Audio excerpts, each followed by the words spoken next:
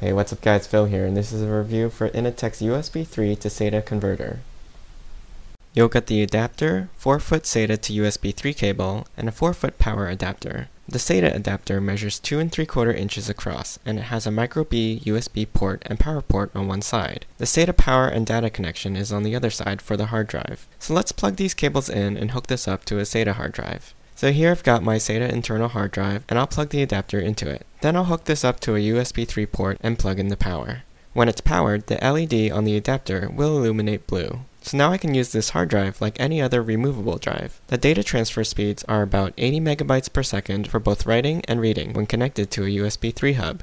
Since I didn't want my internal drive exposed, I modified a hard drive enclosure by cutting out a rectangle to fit the adapter, and now it's a custom USB 3 enclosure. I hope you enjoyed this review. You can ask me any questions in the comments. I'll put a link to the product in the description below. Don't forget to subscribe to my channel, and join me next time.